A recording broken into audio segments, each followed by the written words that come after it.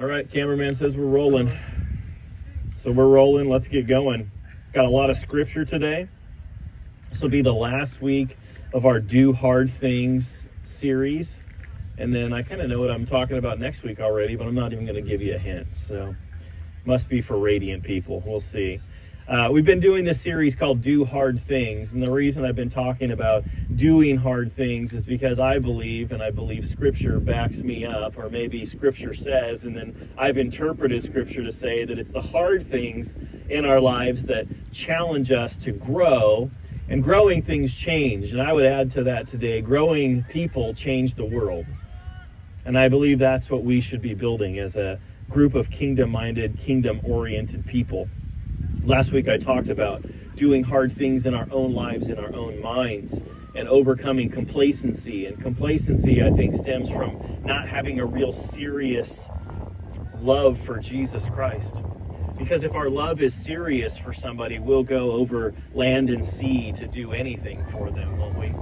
And I think there's a check, and I hope some of you guys did some work in your hearts on whether or not there is a complacency in your life, whether your first love of Christ has turned into a second or a third or a fourth, or maybe he's gone down that hierarchy, becoming a lower level of care and for you. The second thing I think in doing this work inside our own lives is overcoming fear. I think a lot of us are afraid to change because we don't know who we'll be. We get comfortable in the person that we are. We're comfortable in our relationships. I believe ego also comes into this area of change. Like I think I talked about this last week. If you believe that you know something, you can't learn something. And I believe if we think we know things, if we think we've figured this whole Christian thing out and we've settled into our way of life, the truth is that we've really stalled, because there is no being fully like Christ. There's always another growth step in front of the one that we've just gone past. So today I want to talk about doing hard things, not just inside ourselves, but doing outward things that are hard, being challenged to have relationships with maybe difficult people.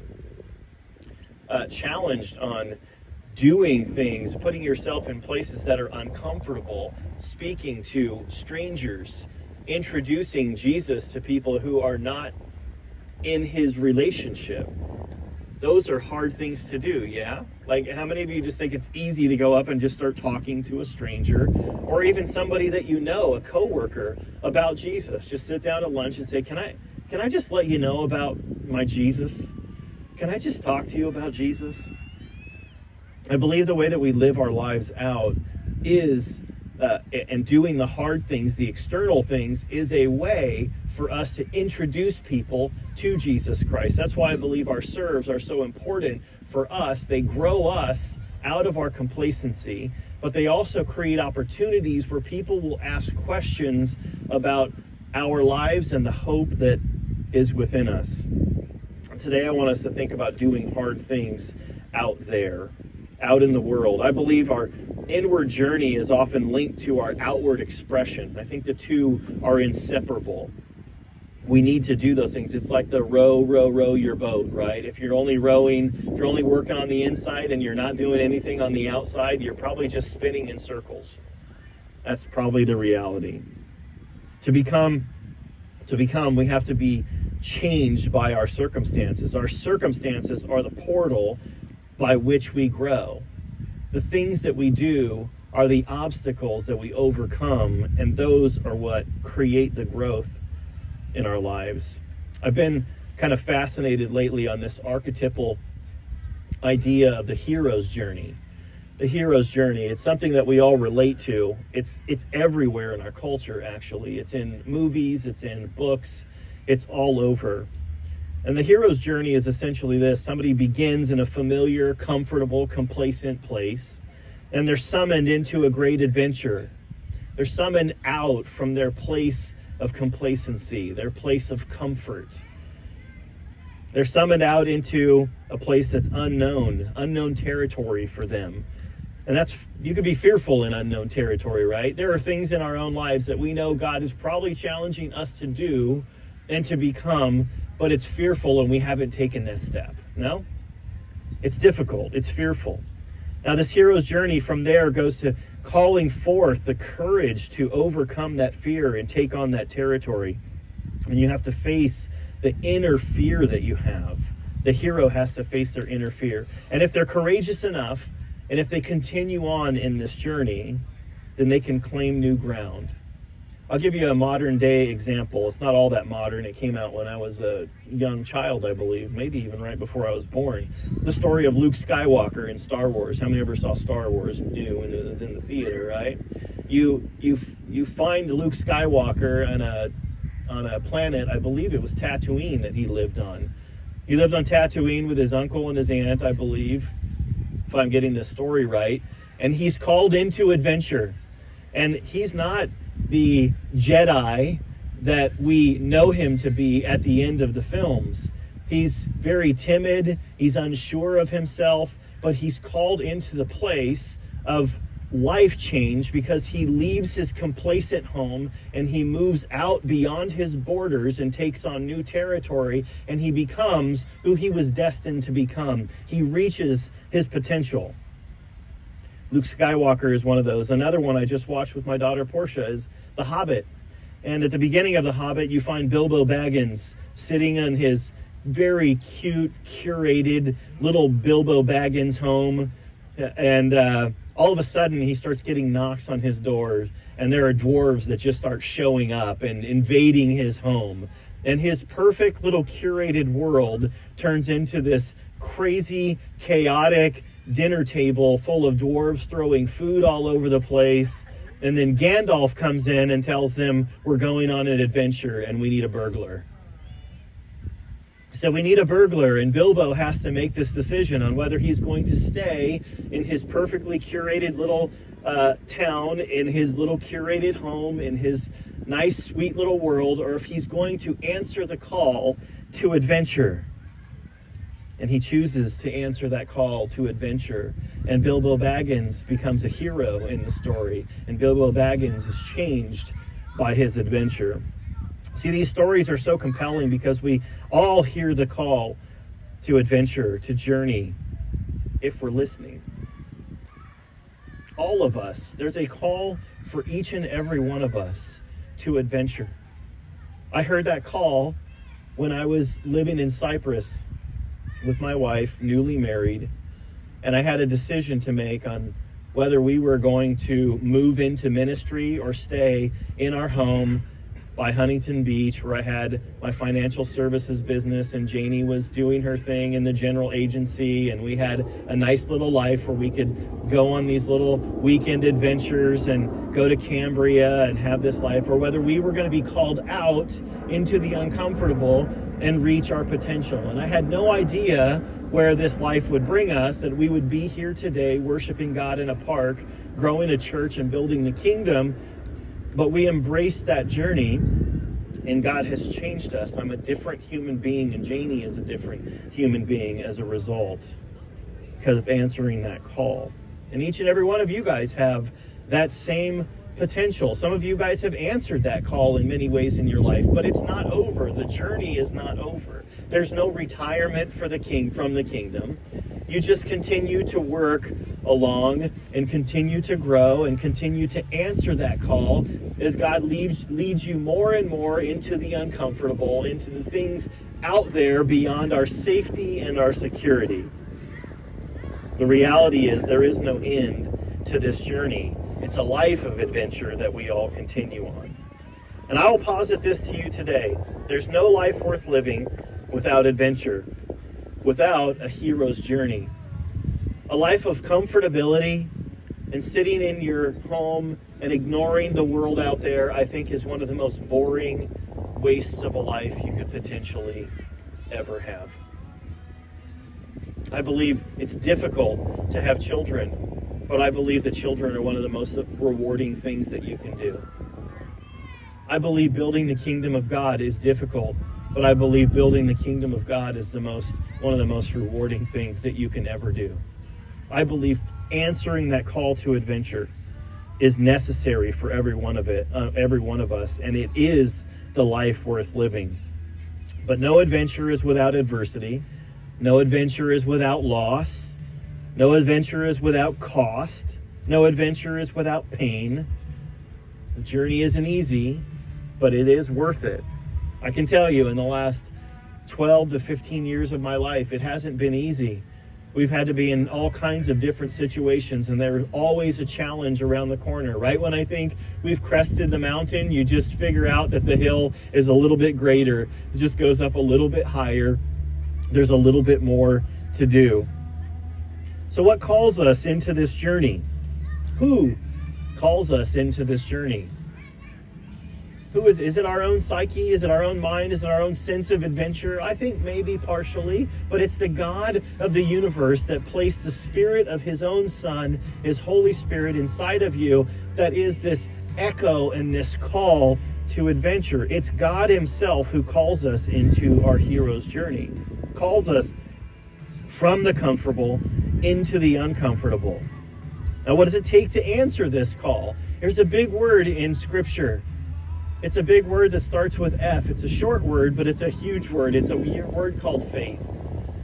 Because we have to have faith. We have to believe that we're not going to just go out there and be led into adventure to die and to be left alone. We have to have the faith to believe that as we go, our Lord God is going before us and making the crooked path straight. That He is leading us into righteousness. He's leading us into His call. It takes faith. Now, some people who don't understand Jesus Christ would say that faith is a childish way of thinking. And I disagree with that. It's childish to believe and have faith in something if there's not a powerful being or a powerful force on the other side, right?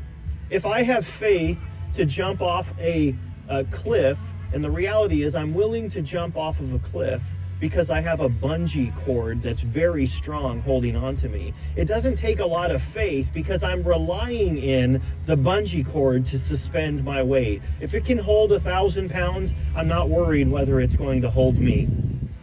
And the same is true of this sense of adventure. When we have faith in God, we know that He will sustain us. We know that He will lead us. We know that He can be there. And that faith is not childish. It's very adult. It's very mature.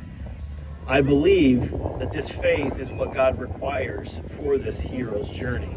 Trusting God when I can't see clearly where He's leading me, that is the kind of faith that we need. Not because we believe that we know and we're certain that it's going to turn out perfectly in the way we've thought, because how many of you guys have lived life with Jesus Christ for a while? Hardly ever turns out the way that you've thought. Hardly ever. But it always turns out just the way God wanted it to turn out, does it not? It does. This faith journey is an invitation to this hero's journey. Now I want to read from Hebrews chapter 11. If you read through the whole passage, and I'm not going to read the whole chapter, but I'm going to read several paragraphs of this because I want us to look and see that all of the heroes of faith stepped out into somewhat of a hero's journey. That God built faith in them, led them to conquer new territory for the ones who would come behind them. Hebrews 11 starts out and says, faith shows the reality of what we hope for. Faith is the evidence of things we cannot see. And through these people's faith, the people in the days of old earned a good reputation. Verse 8 says, it was by faith that Abraham obeyed what God called him to leave home and go to another land, and God would give him his inheritance. He went without knowing where he was even going. The call to adventure. Even when he reached the land God promised, he lived there by faith, for he was like a foreigner living in tents. And so did Isaac and Jacob, who inherited the same promise. Abraham was confidently looking forward to a city with eternal foundations, a city designed and built by God. How many of us feel like we're living as foreigners in this world, but yet we're still to go out on adventure and to take ground, to live this life for the kingdom of God? It goes on speaking of people of faith, people like Abel and Enoch and Noah and Sarah and Jacob and Moses and Rahab. If you read through all of those stories throughout Scripture, those people stepped out in faith into the uncomfortable, and they were met by the God of the universe, and their lives were transformed. Verse 13 goes on and says this: all these people died, still believing what God had promised them. They did not receive what was promised, but they saw it from a distance and welcomed it. They agreed that they were foreigners and nomads here on earth. Obviously, people who say such things are looking forward to a country they can call their own. If they had longed for the country they came from, they could have gone back, but they were looking for a better place, a heavenly homeland. That is why God is not ashamed to be called their God, for he has prepared a city for them. I believe we find ourselves as foreigners here. As Christians, we're being more and more ostracized and persecuted. But it's still our job to build the kingdom here. Even though we know this is not our home, this experience of this earthly life is not our home. There is a home beyond. I talked this week about my grandmother and how she's no longer chained to the chaos and brokenness of this world, but she's been set free to experience life the way that God fully intended. And yet in this foreign land, we are to go on into adventure and do hard things because we're supposed to be building this kingdom. Verse 24 said, it was by faith that Moses, when he grew up, refused to be called the son of Pharaoh's daughter. He chose to share the oppression of God's people, doing a hard thing. That's not in there. But the oppression of God's people, instead of enjoying the fleeting pleasures of sin. He thought it was better to suffer for the sake of Christ than to own the treasures of Egypt, for he was looking ahead to his great reward. It was by faith that Moses left the land of Egypt, not fearing the king's anger. He kept right on going because he kept his eyes on the one who is invisible. It was by faith that Moses commanded the people of Israel to keep the Passover and to sprinkle the blood on the doorposts so that the angel of death would not kill their firstborn. 32 says, how much more do I need to say? It would take too long to recount the stories of faith of Gideon, Barak, Samson, Jephthah, David, Samuel, and all the prophets. By faith, these people overthrew kingdoms. They ruled with justice and received what God had promised them. They shut the mouths of lions. They quenched the flames of fire and escaped death by the edge of the sword. Their weakness was turned to strength. They became strong in battle and put whole armies to flight. Women received their loved ones back again from death. I like the way that it puts that. They became strong in battle. It's as though they became strong as a result of being in the battle. We're called to doing hard things because the strength of the Lord will well up in us as we do those things. You might think, I'm not prepared. I can't do this. But you can. You step out in faith, knowing that God's going to meet you and fill you with his power in those moments. God is looking for a people of faith, people who trust him, people who believe in him, people who believe in big, big dreams. So why do these hard things? Well, we've talked about, and one of our core values here is that growing things change. Growing things change. I believe this: what you most need will be found where you least want to look. What you most need will be found where you least want to look. It's the areas in your own life where you think, I don't want to go and do that. It's too hard. The adventure. I see the adventure awaiting, but I don't want to leave it because I'm comfortable. It's too hard out there. What you most need will be found where you least want to look. It's in the adventure that you'll find what you most need. You'll find the treasure that God has held up for you. It's in the midst of the trial. Your treasure is found in the midst of the trial. That which you fear is the gateway to what you need to know and become. What you fear most is the gateway to what you need to know and become. These hard things are worth it. Not only for you, but for those who look up to you, for those who are coming behind you, for the children who are watching you, for the others whose faith is made stronger by watching you overcome and seeing God move on your behalf when you stepped out into adventure. You know, it builds a boldness in us when others are conquering territory. If you've ever watched a war movie and you see there's a battle going on and you start to see this army start to take the ground, there's a new boldness that comes in the rest of those who are fighting, and they want to fight even harder because they're like, we are on the verge of winning right now. These hard things are worth it, not only for us but for others. There's a time in Scripture in the book of Isaiah when God says he needs a messenger, and Isaiah says, "Here am I, Lord, send me." And I question sometimes, are we the type of people who would answer God's call to adventure the same way when he needs a messenger? When he needs someone to act in service? When God needs us to go beyond our comfort zone, would we say, "Here I am, Lord, send me"? Is that who we are? Are we those types of people? If we're not, I hope we get there. The God who awakens faith in his people is the same God who awakens heroes. I don't know about you, but I want to be a hero of the faith. I want to be counted a hero of the faith. I want people to look to the example of my life and say, I want to own life like Jeremy did. I want to love life like Jeremy did. I want to go into adventure. I want to be bold like Jeremy was. I want to look to you guys and say, I want to be bold like you are. I want you to inspire me. It's the way this is supposed to work. I want you to give me a little leeway here. I'm not going to try to spout some heresy, but I want a little bit of leeway here.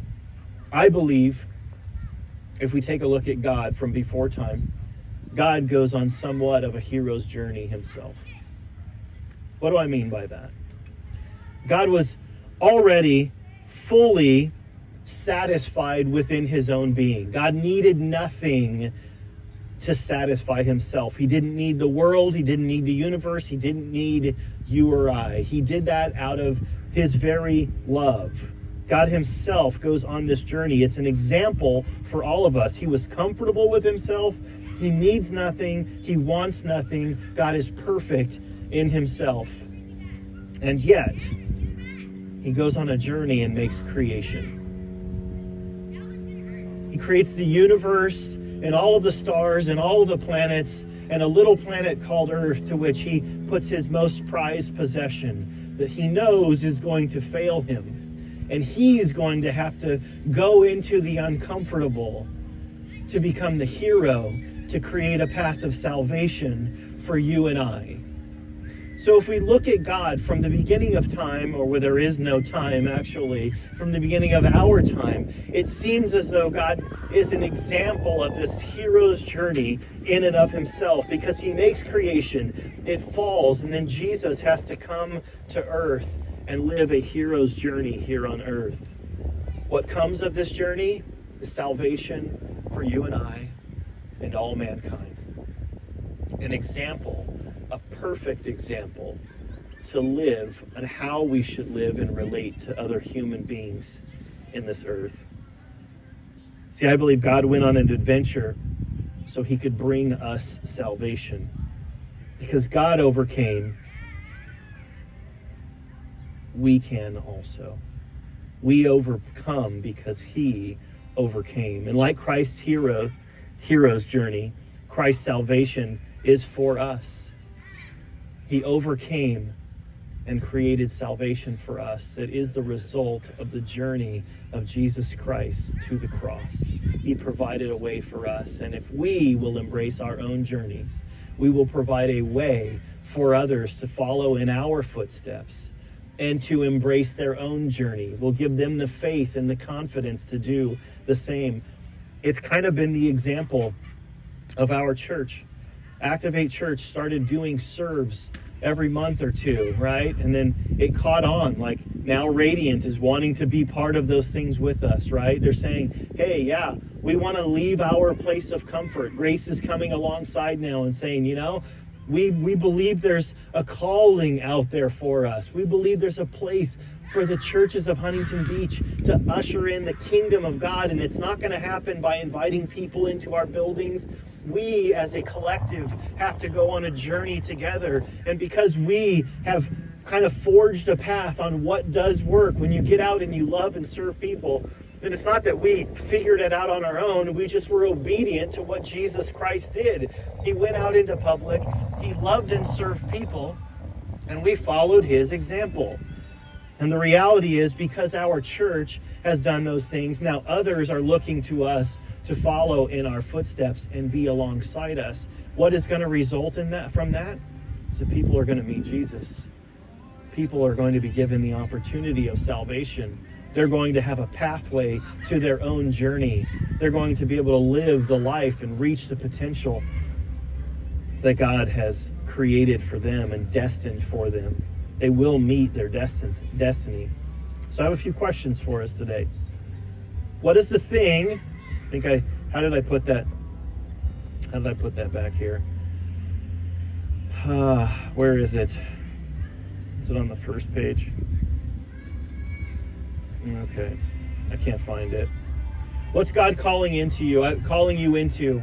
Because I believe that your treasure is going to be found in the middle of the trial. The thing you're looking for, the thing you're praying to God for right now, the thing that you want, or maybe the thing that you don't even know there, that maybe the Holy Spirit is just prodding you on right now. You're not even there cognitively. You don't even know what this adventure potentially is, but you know there's something. Your blessing is in that trial. The question is, what is God calling you into personally? I mean, we're going to do things as our church, right? But there are things in your own life, your own journey that you must go through to be called a hero of faith, to be a faithful one. So when we stand in front of Jesus Christ, he says, well done, my good and faithful servant. Why? Faithful and servant indicates that we were faithful to the journey and to the adventure, and we had faith. And we served, we did hard things. Faithful servant, we did hard things in service to our King. The question is, where will your journey take you? Where's it going to take you? What is this journey? Turning from sin and devoting yourself to God? Modeling a Christian lifestyle for your children? Discipling your children? Discipling family members? Living out what a faith-filled life, a loving, caring, kind life looks like in front of those around you. Beginning a ministry of service of some sort. Coming alongside somebody who has a dream in their heart and saying, I know you can't do this alone. Here I am. Let me help you. Let me help you on your journey. Maybe my journey is tied in with your journey. Maybe it's overcoming addiction. Maybe it's growing into more of looking like Christ. Whatever that journey is, I'm imploring you to step out and embrace it. Do it. Do the hard work. Step out of the comfortable, complacent life that we curate and craft for ourselves. The adventure awaits, and the adventure is worth it. I would give my whole life to go on this adventure with Jesus Christ. I'd lay it all down over and over and over again. He's always been faithful to me. And I'll put it this way and then we'll close. The truth of the matter is this.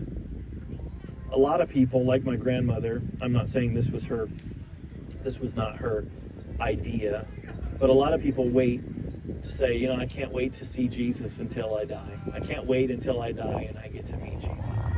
I get to see his power. I get to see him face to face. And to that I say, forget about that. My Bible tells me I can have Jesus right now. I can know Jesus intimately in this life. So when I see him face to face, it'll just be a new revelation of him. But I'll know him because he's my Jesus. That's the adventure I want us all to live. Because we're all being called.